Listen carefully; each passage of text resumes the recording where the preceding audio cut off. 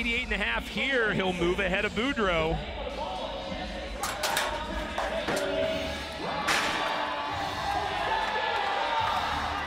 Oh, boy.